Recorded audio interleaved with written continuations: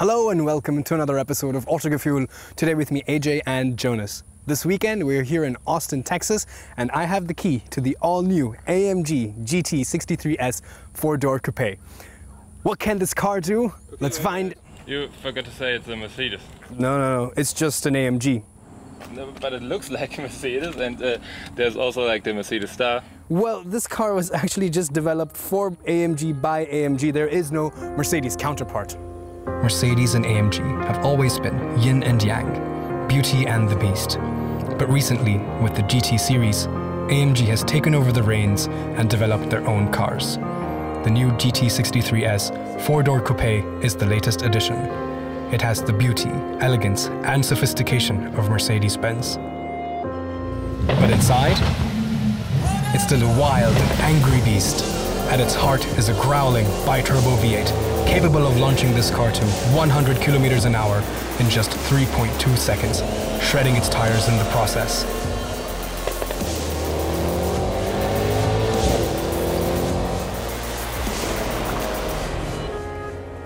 So then, the new GT 4-door coupe, yin and yang, beauty and beast, a luxury super sport saloon and a track weapon?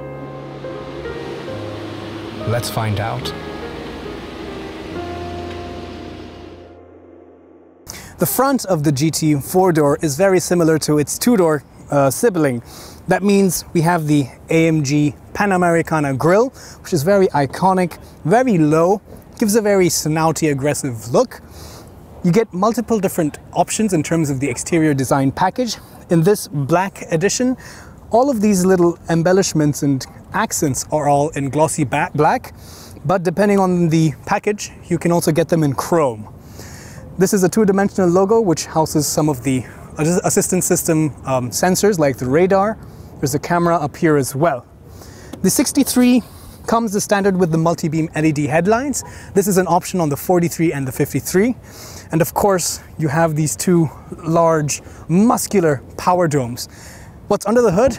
You gotta wait a couple more seconds to find out. The GT 4-door has proper super sport sedan proportions. So you have a long front bonnet, a long body. This is actually 5 meters long. It's also very wide, has a very stable stance on the road, and the roofline is also very swooping and very low. The rims start as standard with 19 inches for the 43 and the 53. On the 63, it comes with 20 inches, but of course you can get the optional 21-inch rims like the one we have on this car. It's blacked out with the typical AMG logo and these pinstripe black line around the edge. Looks really cool. Also comes with Michelin Pilot Sport 4 tires. As we go further down the side, V8 bi-turbo. I'm really excited to find out what this engine can do. I've driven something similar, another V8 bi-turbo 4-liter as well, but with a different state of tune in the GLC 63 AMG review that Jonas and I did, I think it was early in the year, or actually late last year. Be sure to check out that video as well. As we go further down the side, again, because of this design package, the frame around the window is glossy black, but you can get them in a shiny chrome accent, as well as this accent can be changed to the different options that you pick. The door on the rear door is actually fairly long, and the front door is actually fairly small. But as we go further down the side, this is something where, this is where the design kind of starts to fall apart for me. I think the front, again, because it's kind of like the 2-door GT and an evolution of the SLS perhaps, I think I really like it. But over here, it's kind of a mix between the end of the GT and the end of the CLS, and somehow it doesn't really fit well with me. But I think objectively, it's a very interesting design. The rear tire is also much wider, so it gives a really powerful stance to this car. What do you guys like? Do you like this design, or do you prefer the CLS, or do you prefer just the regular 2-door coupe? Let me know. The 43 and the 53 as standard come with coilover suspension with adaptable dampers. The air suspension comes as standard with the 63 and is an option on the other variants as well. As we move along to the side, the rear lights are very slim and wrap around the end of the car. Gives that emphasis on the width. Although the car is already wide, I don't know why you need to emphasize that even more. There are some interesting elements like this air vent here to channel the air from the wheel arches. You can also get an optional aerodynamic package, which will give you some more embellishments for aerodynamic efficiency. For example, along this will be a little bit more enhanced. Similarly, the one in the front, and most importantly, with the aerodynamic package, you will get a fixed carbon fiber spoiler. In this case, this is an integrated flushed spoiler which will deploy only at high speeds. But I think, given the fact that this car is more for Autobahn cruising, and of course we can't take it on the track, which we will see later on in this review here on the circuit, I think this is a much more cleaner look. Of course, the Mercedes logo, the AMG logo down here, no buttons at all, and down here a large diffuser for the rear bumper, and we have twin pipes, quad pipes, although the twin separation is only a cosmetic element. Behind this there is only one tailpipe, but at least this is still better than having a completely cosmetic exhaust tip. So, do you guys like the design overall? Let me know. This large fastback rear roof means that you have a very large trunk as well. This is 456 liters of boot space, and with the seats down it goes up to 1,324 liters. That's plenty for a full family's worth of luggage. There are certain things which I notice which I'm not that happy about, considering the fact that this is almost a 200,000 euro car with all the options. Like, for example, this, I know this is, the purpose of this is very limited, but I wish the fit and finish of these kinds of pieces would be a little bit better.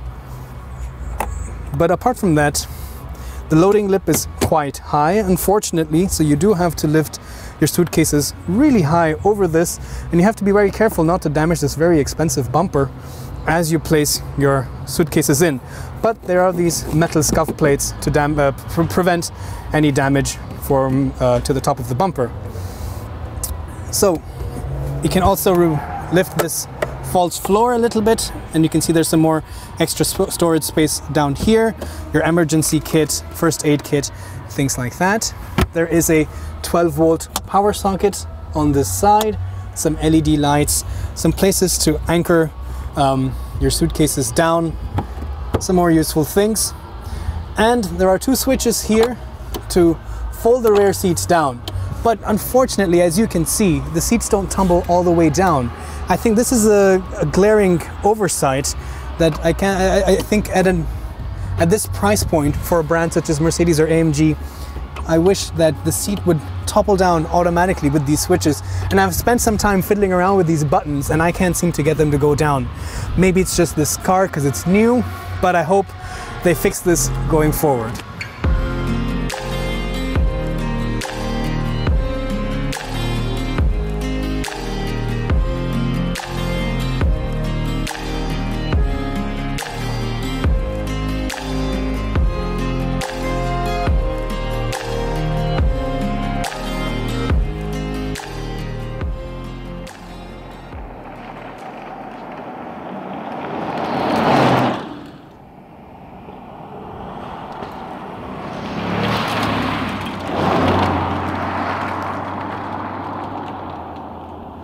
Here we have the key, just an AMG logo, because after all, this is an in-house developed AMG car, like the two-door GT. So really cool to see that. You have the emblem as well. So we open the door.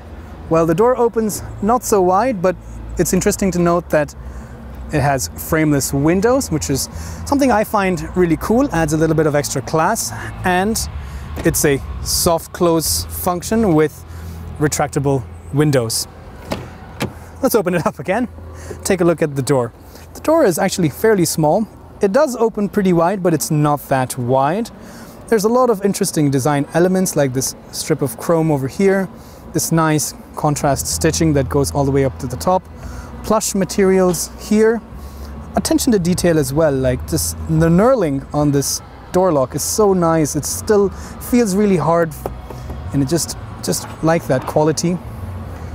A carbon fiber effect inlay over here, and a Burmester 23 speaker 3D surround sound system, which by the way is just out of this world. For me, because I love music and I play some music, a sound system in a car is very important, and this is about as good as it gets, really. I've really enjoyed this sound system, and that's an important decision when you're buying a car as well. So check it out. I'm sure you'll be very happy with this.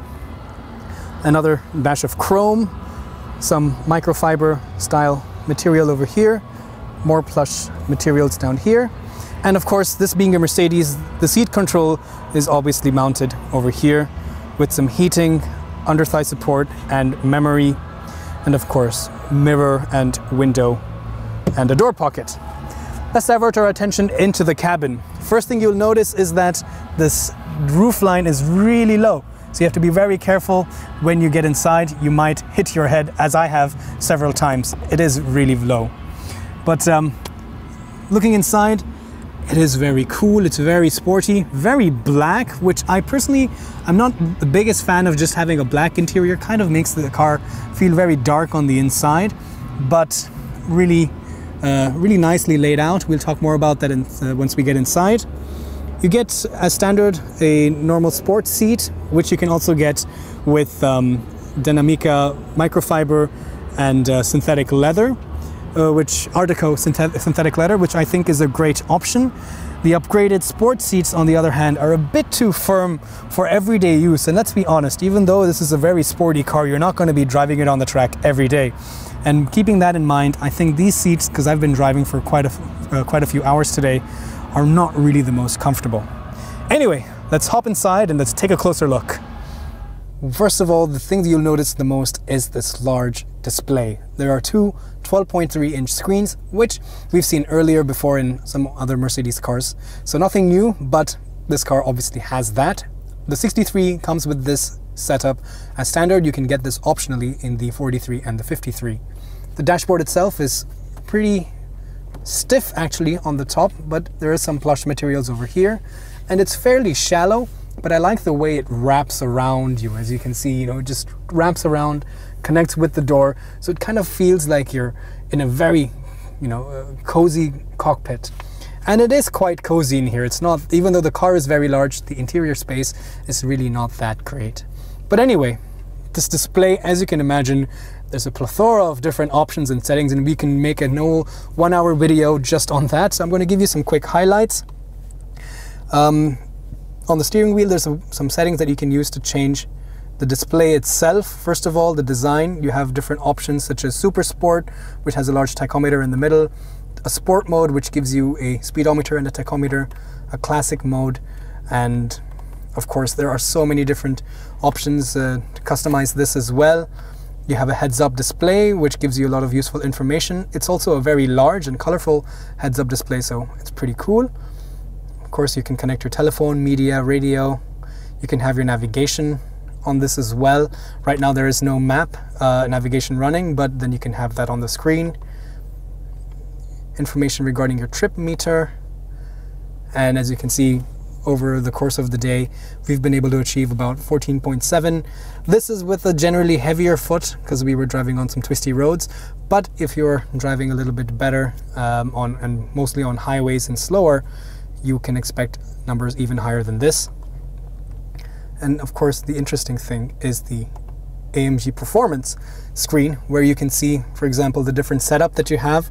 In the current mode, there's the engine is in sport mode, the suspension is in sport, the exhaust sound is balanced, this is automatic, the dynamics is the chassis, which is the air suspension that's advanced, and traction control is on. And as you change to the different driving modes, this will automatically change, and then you can see how that reflects in this setup as well. Apart from that, there's a lot of assistance systems. For example, lane keeping assist, attention assist, adaptive cruise control, which will measure the distance to the car in front with emergency braking, steering intervention, blind spot monitoring, rear view camera, front camera, top-down view, so on and so forth. I can demonstrate that. Jonas, would you mind pressing the brake pedal for me? Perfect. And hold it down. As you can see, we have different options for just a rear angle. You have a rear plus 3/4 angle, the full side view. And always on the top you see a full top-down 360-degree view. So it's very useful to have this. Thank you, Jonas. You may let go of the brake pedal. So of course there's so many different options. It's very interesting to take a look at this. And on the right hand side you have the other infotainment screen. Again, these are just displays, there is no touch, and I will show you how you control that in a minute. But in the main menu we have all the main options.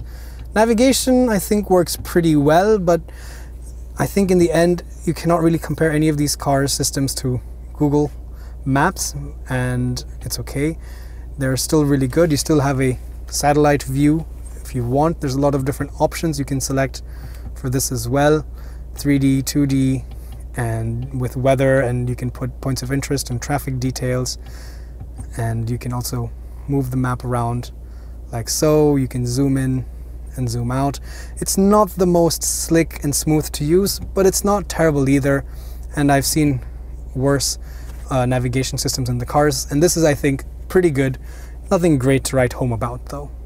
Radio, media, you can connect your phone, mirroring it, of course.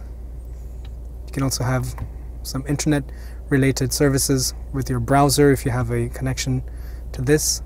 A lot of vehicle settings, which again we can spend many many hours with. The seats are also adjustable in terms of lumbar support, side bolstering, and you can adjust all of this. You can reset them.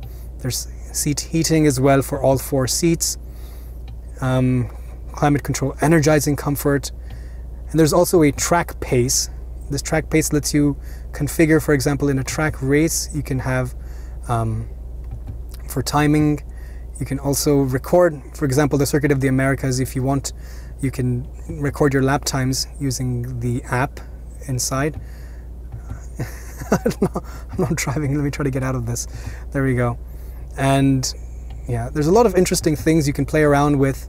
It's a very useful system if you want to, you know, get better and better on a track. You can plot telemetry. You can decide multiple different parameters like linear acceleration, lateral acceleration, steering angle, engine speed, engine power and torque that is being generated, and it will plot this on a graph and you can compare them. I think it's a bit too much for everyday use. Of course, it's not. It's more for just you know, just more of a novelty item, but it's there if you want, so why not? A lot of fun things you can do with the lights as well. There's a really beautiful ambient lighting system, as you can see on the door sills, even down here in the air vents, which by the way are these rotary air vents, along the border of the 2 screens. Down here, everywhere, it just kind of envelops you in the footwells. A very beautiful ambient lighting system, multicolored. You can change the brightness in different parts of the car. You can set individual colors if you want, but they have their presets like this red moon color, which is very pretty, fire red. As you can see, it changes colors and so on and so forth. Color flash, there we go. And yeah, a lot of different options. So I just wish that this was still a touchscreen. I know that now the A-Class has a touchscreen. I think all the Mercedes, they should stop with this display system. I understand their logic behind it, but I think everybody now is so used to touchscreens on everything from coffee machines to their watches to their, of course, the phones and in their cars. People are a lot more comfortable using touchscreen, and I think in the end that makes it safer. So I hope they make it touchscreen later on. There's a fairly small glove box. Can't really fit too much, but it's enough to keep your car documents. And of course there's this fragrance that the Mercedes cars have that you can put down there, and it will slowly infuse that into the climate control to make it fresh. Nice microfiber material over here. This is the glossy black inlay, very similar to the 2-door GT as well.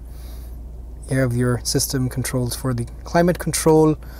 You can turn the speed, the temperature, the vents, so on and so forth. You can also access the menu for the climate control with this button, and then you can see what you're changing on the screen, on the display on the top. You can move that out of the way, and there is a lot of space down here. There's a couple beverage holders, which you can also remove the compartment that holds them in place. There is a USB charging port, and also the place to connect your phone to mirror it. 12-volt power socket, place to keep your phone down there, and it closes automatically like that. This is also a touch-sensitive quick menu, so you can go to your parking camera. If I keep sliding my finger across this, I can go to navigation quickly. There we go. Or if I want to go to radio, I can just click on radio really quickly, and there we go.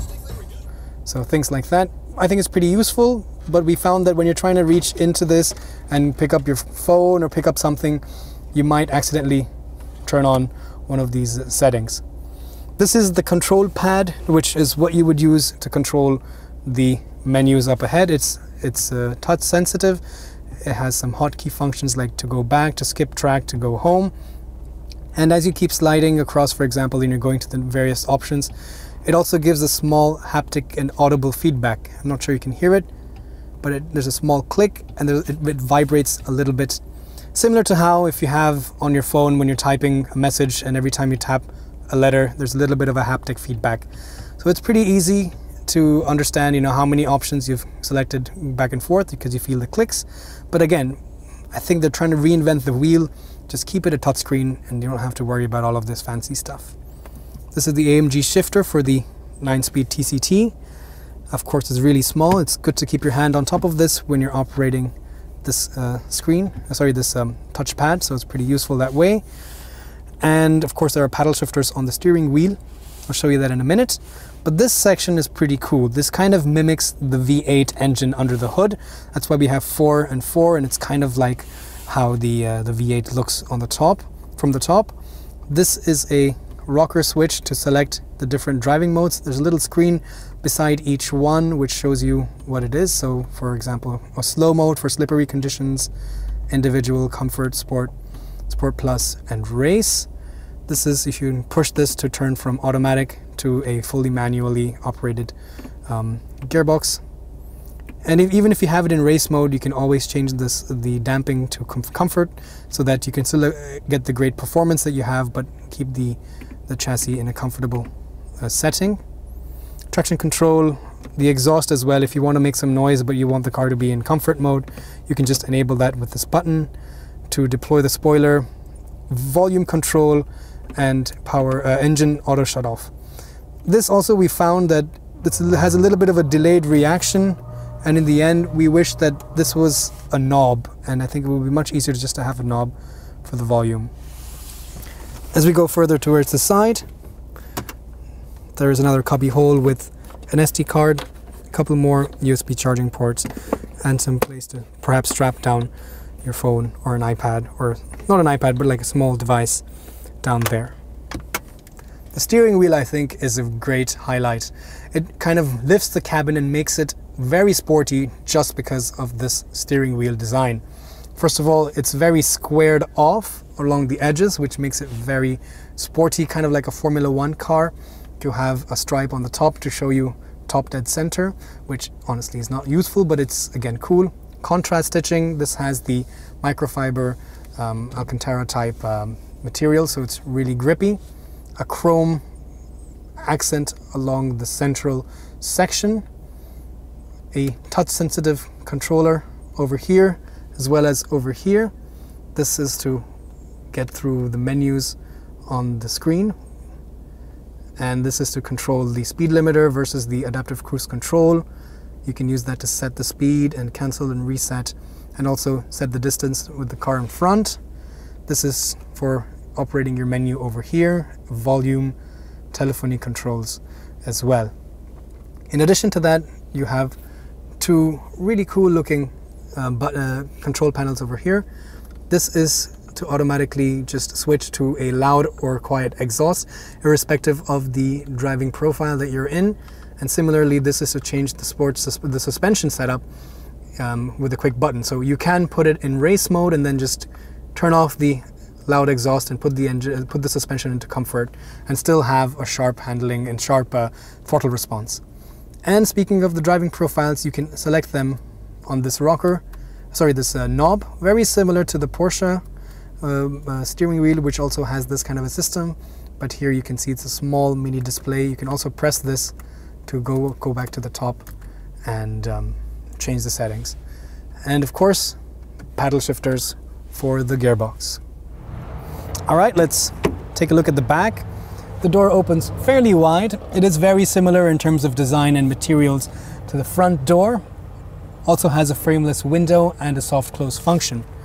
Getting inside, like the front, is a bit tricky because the roof is very, very low. Soft close, window goes up, and yes, I think that the space in the back is not that great. The space overall is a bit tight. In fact, I think the Panamera, which I did drive, unfortunately we don't have a review. I don't have a review, but you can watch the other reviews that our team has done. I think there's a little bit more space in the Panamera, but it's not terrible. And again, it's better than the CLS, for example. This seat is set to my driving position. I'm 5'8" or 1.7 meters. Knee room is adequate. The seat is really low, so it is tight. I cannot really slide my feet under the front seat, but if it was a little bit raised, I could. Headspace is pretty decent, pretty adequate. The seats are also fairly comfortable. I would say a little bit more comfortable than the front sports seats, actually. So that's nice to see. I also have air vents and 2 separate climate zones for the left and right passenger, along with heated seats as well for the back passengers. This rear bench, actually, you can get in different options. You can have a 3-seater like this with adjustable head restraints and a central armrest like this. Or you can also have 2 captain seats, and I think perhaps that would be better. There you have a more separated 2 seats in the back with a more elaborate central console with more charging points and things like that. And the middle seat, let me just check it out. It's okay in terms of the base is quite soft. The armrest with that plastic cup holder does make it a bit firm, but the central transmission tunnel means that I have no place to keep my legs but to impede in my co-passengers' footwells, which is already quite limited. And this is Jonas's seating position. This is all the way back. Jonas, how tall are you? 1.93 m. 1.93 m, so he's a tall guy. And this is how he was sitting. I could probably just about fit inside here. But as you can see, if you really want a large, luxurious, fast family car, the AMG GT 4-door unfortunately does not really meet that too much, which I think is a little bit of a hit and miss, because it's a great performance car, but the fact that it's a 4-door and to compete with the cars like the Panamera, I think it should have paid a little bit more attention to the back seat and the overall space. But at least you get ISOFIX points for child seats and these really cool yellow seat belts all around. Let's see what powers this beast. Wow. But let's take a step back. First of all, gas charged struts, acoustic damping, of course. So the GT 4-door Coupé is available with 2 engines and 4 states of tune. The first engine would be on the AMG GT 43 and the 53. This is a 3-liter inline-6 turbo petrol engine with an electric auxiliary compressor called the EQ Boost. This is a mild hybrid system, so the electric motor assists the engine and helps give a little bit of extra boost when it's required, up to 22 horsepower. The base 43 has 367 horsepower and 500 Newton-meters of torque. Then we have the AMG 4-liter bi-turbo V8 petrol engine. And the 63S, which is the most powerful one, the one we have here, makes 639 horsepower and 900 Newton-meters of torque. That's incredible. So you might know this engine, it's fairly familiar, and of course they're always developing it ever so slightly from each iteration. So the 2 turbochargers are nestled within the bank. So there's one bank here, 4 cylinders, and another bank here, hence making the V8, and the turbos are actually right between the 2 banks. You can see them here. And these are twin turbos, so there's 2, one for each bank, but these are also twin scroll. So 2 twin scroll turbos. Of course, this is mounted a little bit behind the front of the car, so it is on top of the rear of the front axle. It's longitudinally mounted. it goes through a AMG Speed Shift MCT 9-speed transmission through a 4MATIC Plus all-wheel drive system. So let's go back one more step. There's a lot to talk about here. The 43 and 53 come with the AMG Speed Shift TCT 9-speed automatic transmission, and this comes with the MCT. The MCT is the multi-plate wet clutch. The 4MATIC Plus, in this case, is a rear biased torque variable all-wheel drive system, so which means that it's rear-wheel drive biased. There's also a electronic locking differential, a limited slip differential for the 63s, where the 43 and the 53 get a mechanical LSD. And the 4MATIC Plus system works the same way in both of these cars, so it's always varying torque between the front and the rear axle, and it's an on-demand front wheel power delivery. So you can have this running as a purely rear-wheel drive car if you want. And when it's needed, it will transfer power to the front wheels automatically. A lot of words, but what does it result in? Well, this 63S goes from 0 to 100 in 3.2 seconds and has a top speed of 315 kilometers per hour. Wow.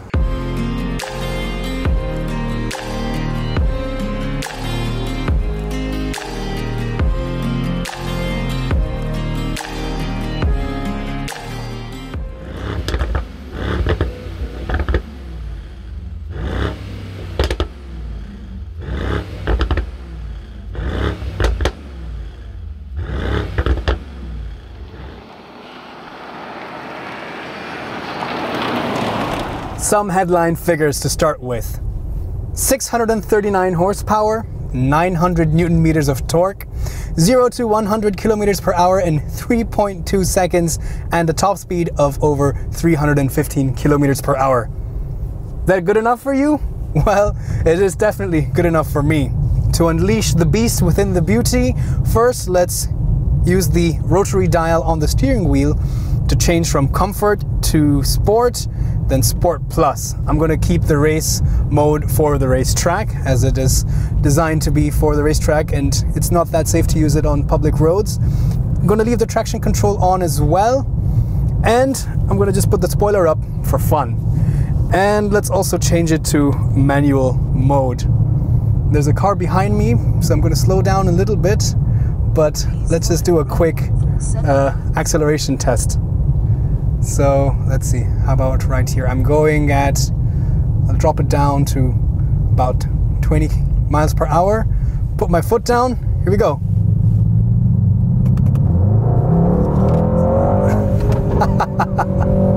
This car has immediate responses. It's incredible. That bi-turbo V8 is just so smooth and so silky. So that 900 Newton meters, you have that to play with almost everywhere in the torque, in the power band.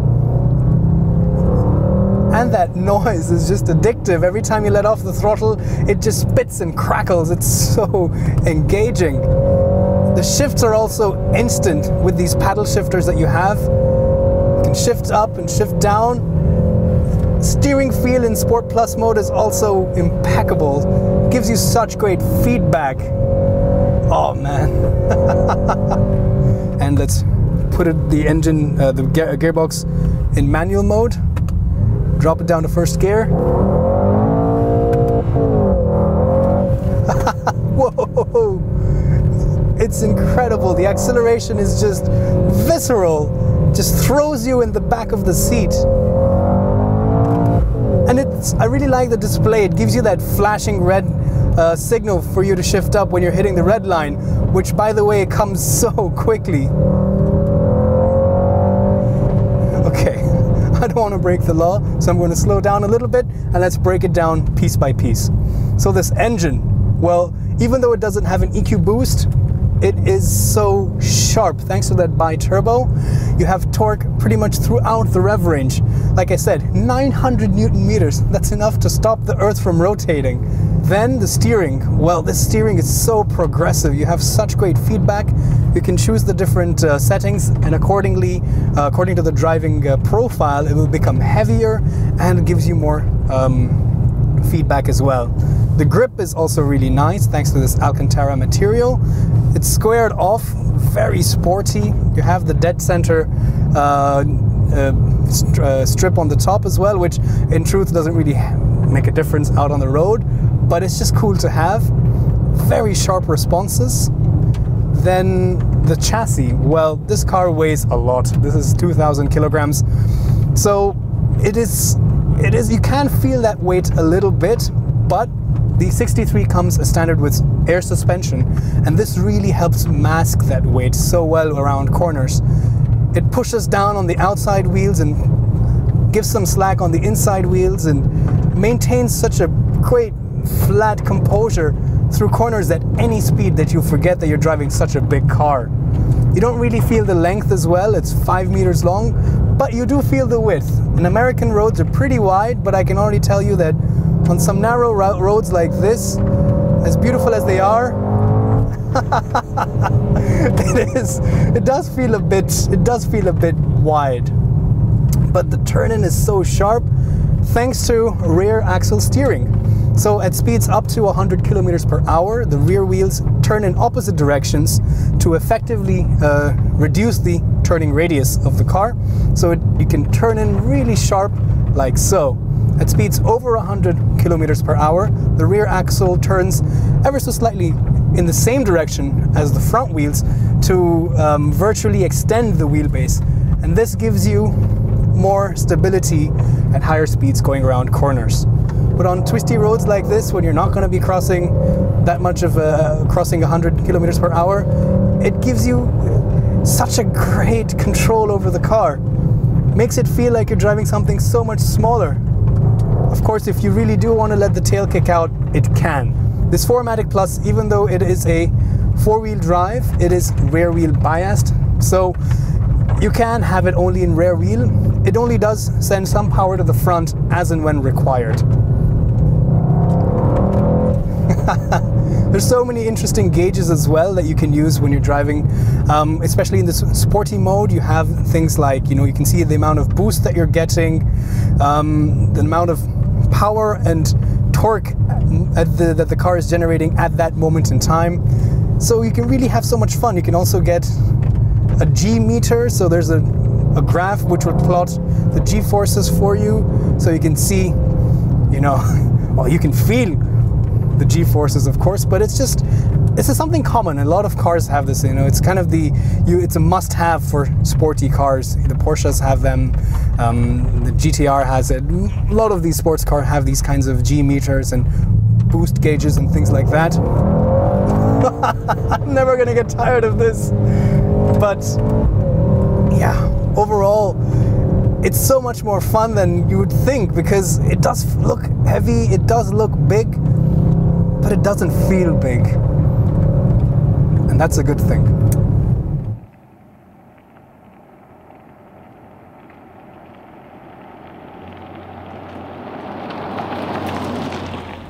Before we get to the track, let's have a look at how the new GT 4-door Coupé behaves on city roads as well as on the highway. To demonstrate that even though this car has rear axle steering, you still need to do a 3-point turn. I have to turn around now, and you can see that even though it's really wide and I have the steering at full lock, I still have to do a 3-point turn. So definitely the rear axle steering helps reduce the turning circle, but it's not by that much, and in the end it does still feel like a big car. It's long, it's wide, but it's not, it's not that bad, but it's definitely more than perhaps a different car, a smaller car, of course. On city streets like this, with some bumps like that, it does filter into the cabin a little bit, even though this car does come with the air suspension. I think I gotta go take a right turn, so I'm gonna go here. Even though it does have air suspension, it still filters some of the harshness of the road into the cabin. And you can change the suppleness of the suspension using the different driving modes. And in fact, if you have it in, say, Sport Plus mode, you can still have the option to manually change the suspension back into comfort. So now we're on some more open roads. It's a little bit smoother, the surface, and yeah, the car does feel a lot more comfortable. But it's not as luxurious, or it's not as supple as perhaps you would expect it to be with a air suspension. Navigation, by the way, working really well with the voice commands and the audible instructions. It works really well. You also have a heads-up display, and you can also put the navigation on your screen on the dashboard as well. So with all of these different options, the navigation is really easy. In comfort mode, the engine is a lot more smoother. The throttle response is dulled, so it doesn't give you any jerky movements.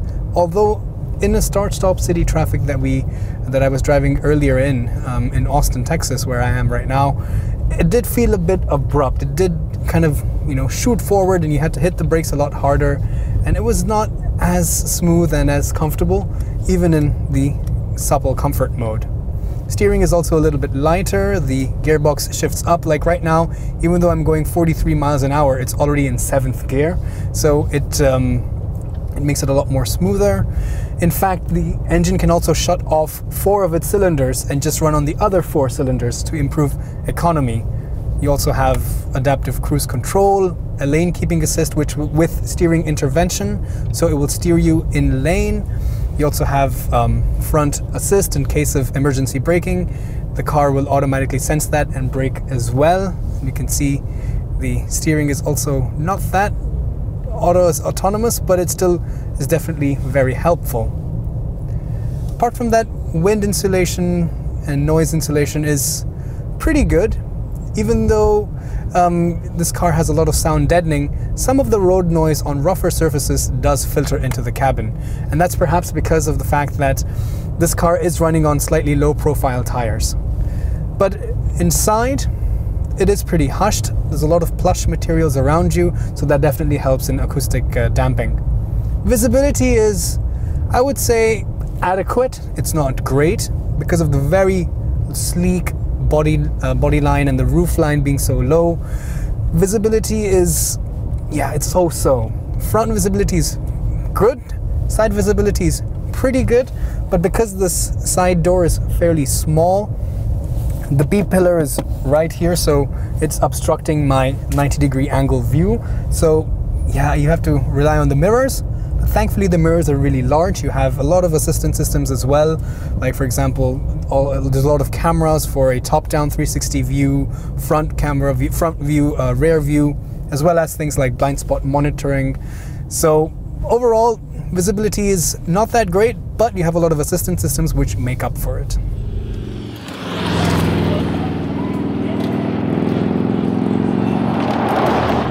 Now we're out on the highway, so let's talk a little bit about how the car behaves out here. I'm just gonna switch lanes. The steering intervention is a bit weird actually, because when I'm trying to change lanes and I have the indicator on, it still kind of fights me. It still wants to keep it in lane. I can turn it off, of course, but it's a little bit hit and miss in the sense that it should deactivate temporarily when I'm trying to change lanes, but it kind of fights you.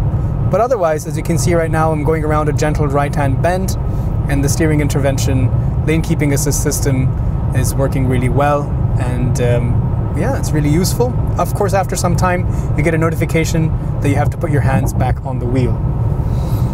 The fuel consumption, by the way, is about 11.8 miles per gallon at this moment, but we were driving on some twisty roads and we were filming, so I was going back and forth in sport mode.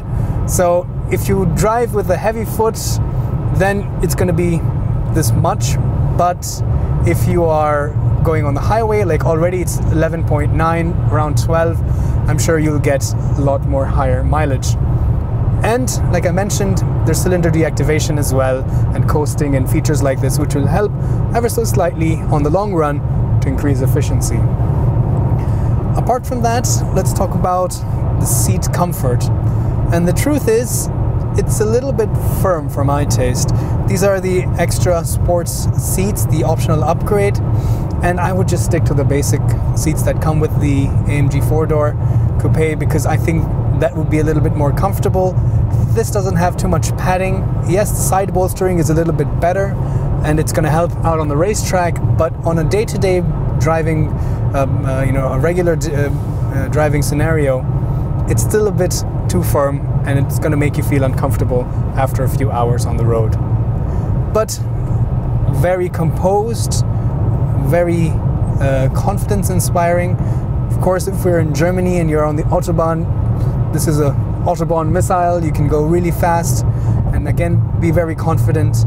And it has really good steering feel as well. It doesn't buffet around. It's got really good road grip. And of course, thanks to that extra weight, nothing really unsettles this car that much. The noise is now a little bit higher than it was before, but I think it's okay. I wish they could maybe improve that a little bit, considering that this car is still supposed to be a blend between being a luxury car and a sports saloon. I think it should be a little bit more quieter on the inside, but it's definitely not bad. I'm just really nitpicking here. So with that, let's go out now, finally, onto the Circuit of the Americas F1 track and put this car to the test and see how it behaves there.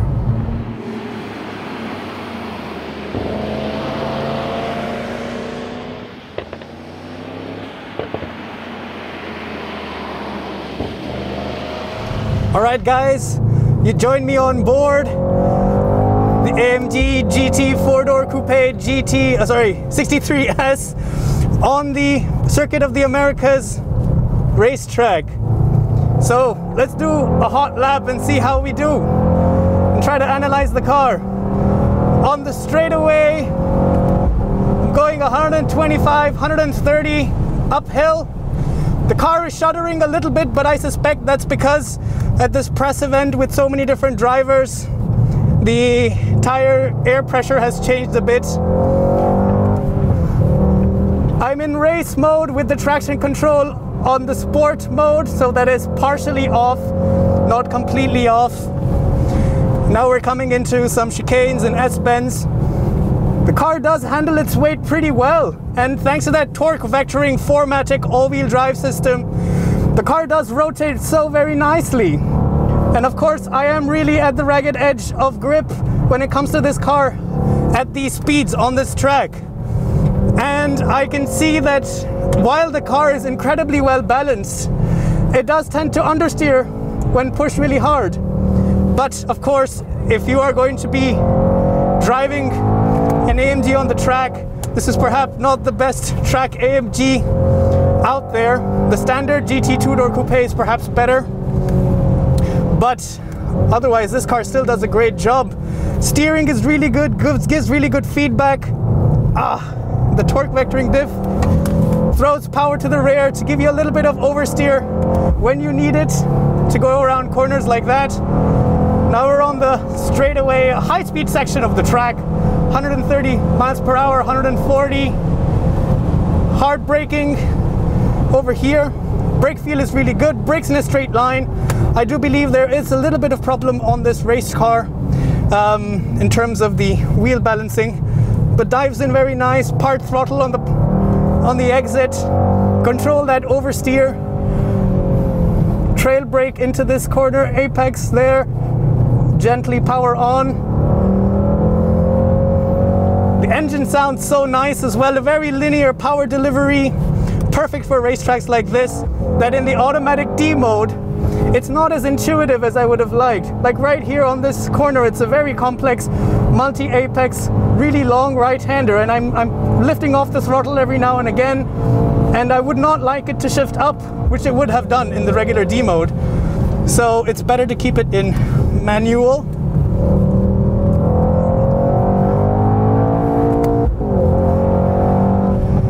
Yeah, it's a lot of fun. This is also a really, really great track.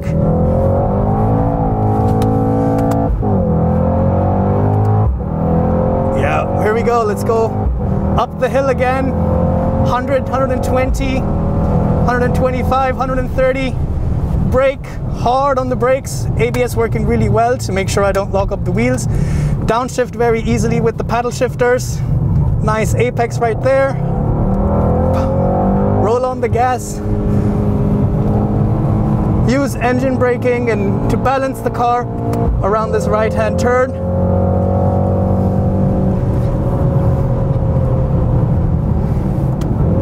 It's 2,000 kilograms, this car. It's hard to believe at times. I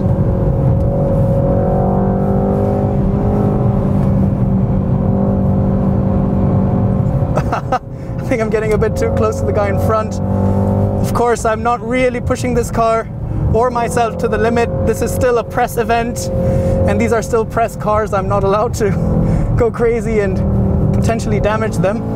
So let's keep it within safe limits. The suspension, while it's still in the race mode, I don't feel that it's incredibly stiff. And on the radio you can hear now that it is time to wrap up my test track experience on the the racetrack experience with the GT63S. So what can I take away from this? Well, I think it's a great balance. Similar to the Porsche Panamera, it is very luxurious on the inside. It is very comfortable. It's comfortable enough out on the road, because we did find, like I mentioned earlier, that on some slightly more rough, gravelly sections of roads, you know, out on the city or on some country roads where the pavement might not be the best, there is a little bit more noise in the cabin. There is a little bit more rough edge that filters in through the air suspension, but on the whole it's not too bad. And on the highway, because the highway surfacing is usually a lot more smoother than city roads, it doesn't really feel bad at all. It is very much comfortable, and on the racetrack it's still very smooth. It's still very comfortable, though it is in its stiffest setting. Steering is good. The gearbox works really well. Although when you really want to take it to the limit on a racetrack, it's always better to just keep it in manual, because you know better than the gearbox would. So in that way, it's better to keep it manual. But apart from that, it works really well. Steering is great. Engine, again, I can't come back. I cannot understand 900 Newton meters of torque. Wow. And I can really feel that on this racetrack. It is an exhilarating experience. So this car, the AMG GT 4-door coupe, you can go on a nice family holiday and also take it to the racetrack and have a bit of fun. Let's summarize today's episode of the AMG GT 4-door coupe 63S 4MATIC Plus that we drove. Well, the 43 starts at 95,000 euros. The 53 is about 110,000 euros. The standard 63 starts at 150,000 euros, and the 63S starts at 167,000 euros, but with options, it can easily touch and cross 200,000 euros as well. A pretty expensive car, but at par with its competitors like the Porsche Panamera. So, what do I think? Well, I think it's a really great combination. It is a beauty and a beast, with these elegant lines, but at the same time also has that aggressive touch. The 4-liter V8 bi-turbo engine can also be very docile and quiet while going on the highway, shut down 4 of its cylinders, become very economical, but at the same time on the racetrack it can become a growling beast. The space on the interior, I think, is a little bit disappointing. I wish it was a little bit more spacious, considering the fact that this is supposed to be a 4-person family super sport sedan. I think that way as well the Panamera might be a little bit bigger. Also, the interiors are really cool, but I wish some things were still, you know, changed. Like, for example, I still wish the displays were touchscreen. I hope they change that. And the volume knob on the center console is a rocker, and I would prefer to have a knob. But these are fairly minor niggles, except for perhaps the space, in an otherwise very well-rounded yet expensive package. So you should definitely keep this in mind if you're in the market for this kind of a car. Let me know what you guys think. Put your comments down below, and I'll see you guys next time. Also, be sure to subscribe to our Instagram and Facebook page. We do some special episodes. For example, recently I drove a 1997 BMW Z3 2.8 in the Creme 21 Youngtimer Rally, and I made a small video review of that car, but it's only available on these two platforms. It's still free, it's still fun. Be sure to go and check it out as well. Thanks, I'll see you guys next time.